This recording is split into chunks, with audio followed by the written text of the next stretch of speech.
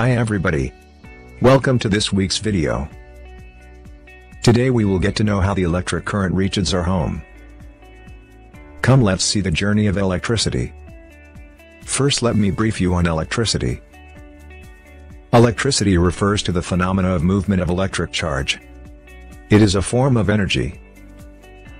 Electricity is what actually flows through the electric lines and cables into the appliances. Electricity is most often generated at a power plant by electromechanical generators, primarily driven by heat engines fueled by combustion or nuclear fission, but also by other means such as the kinetic energy of flowing water and wind. Other energy sources include solar photovoltaics and geothermal power.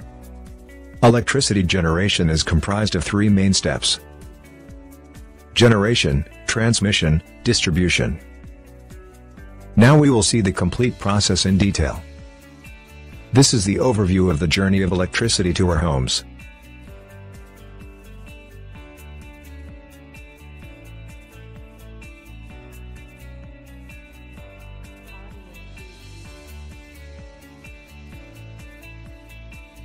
Now let us see each stage in detail. The first stage is electricity generation. The electricity is made at a generating station by huge generators. The generator, a rotating machine that converts mechanical power into three-phase electric power. The relative motion between a magnetic field and conductor creates an electric current. Generating stations may use wind, coal, natural gas, or water. In the next stage, the current is sent through transformers to increase the voltage to push the power long distances. A transformer is used for reducing or increasing the voltage of an alternating current.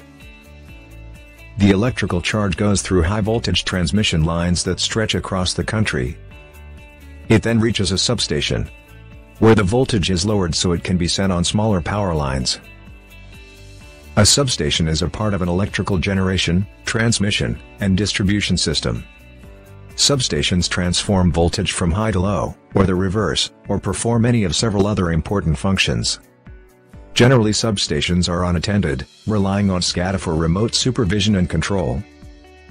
It then travels through distribution lines to your neighborhood. Smaller transformers reduce the voltage again to make the power safe to use in our homes.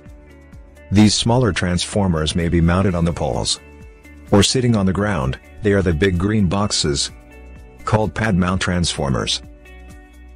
It connects to your house and passes through a meter that measures how much your family uses. The electricity goes to the service panel in your basement or garage, where breakers or fuses protect the wires inside your house from being overloaded. The electricity travels through wires inside the walls to the outlets and switches all over your house. This is how we receive electricity at home.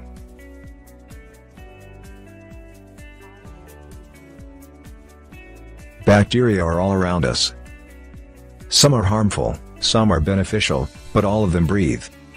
When they breathe, oxidation occurs, which is when something combines with oxygen at a chemical level. And when bacteria do this, electrons are released. By connecting breathing microbes to a cathode and an anode, the flow of these released electrons can be harnessed to generate power. This is what's known as a microbial fuel cell. MFC are used largely to generate electricity from wastewater, but are expanding into more exotic uses, like powering miniature aquatic robots. New developments are constantly expanding the power and applications of MFC. Researchers at Binghamton University, New York found that combining phototropic and heterotrophic bacteria in microbial fuel reactions generates currents 70 times more powerful than in conventional setups. This is how the microbial fuel works.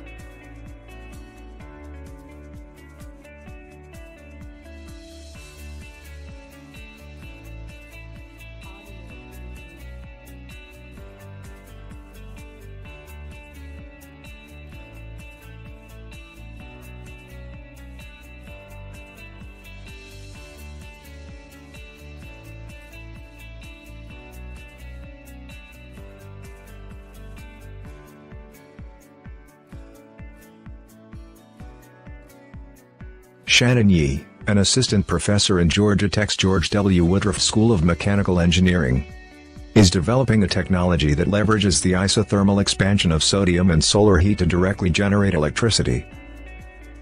Electricity is generated from solar heat by thermally driving a sodium redox reaction on opposite sides of a solid electrolyte.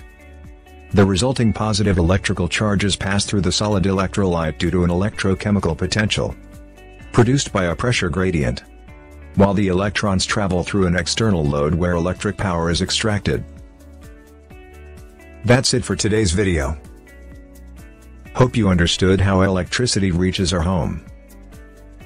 Kindly keep supporting DRM Engineering. Also do subscribe to the channel if you haven't. We'll get back to you with the next video.